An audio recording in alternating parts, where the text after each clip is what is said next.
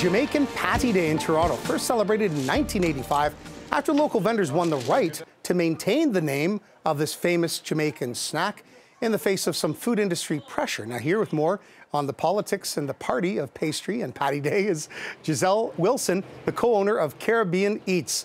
Giselle, good morning and welcome to CP24 Breakfast. Thank you very much. Good morning. Good to see you. Look, who knew the history of this humble dish was, steeped in such controversy? The politics of pastry, patty versus meat pie. It's quite a backstory, eh? Yeah, I mean, it's just a very big backstory, and it really defined Toronto in terms of being an international place. So we're just happy to continue that legacy, and we're really happy to be celebrating it throughout the community. How long has Caribbean Eats been an establishment? Well, we're a new business, so we're a pandemic business. We started in 2020, and we mainly focused on delivery. But now we have our new location here in Eglinton Avenue West, and we're really glad to join the vendors here. Awesome.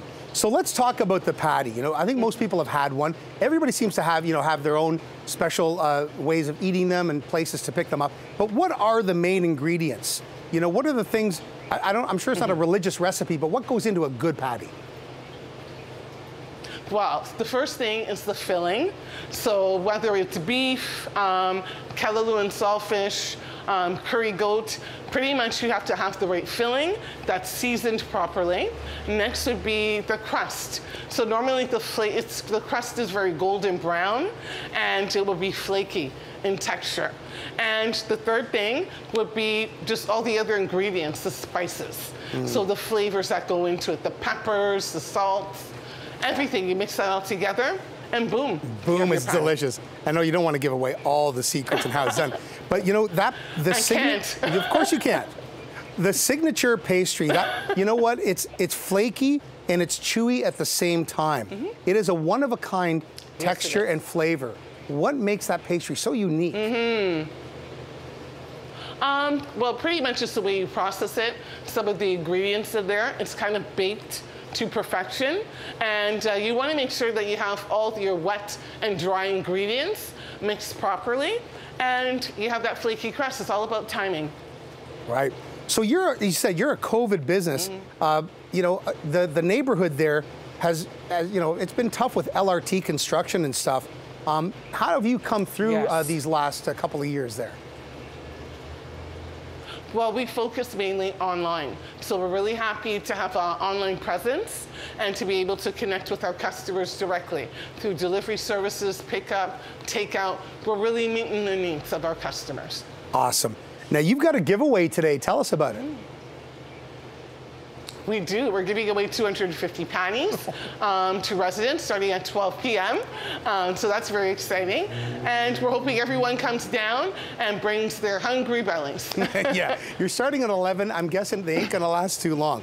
You know what? I got to talk about this too before we wrap it up. Carnival is back in the flesh, plus all the other summer island festivals, the food festivals, the culture festivals. Hallelujah, huh? And we'll be there. We're so happy that we're opening up, and we're opening up safely. So we're looking forward to the summer, but we will be here every single season.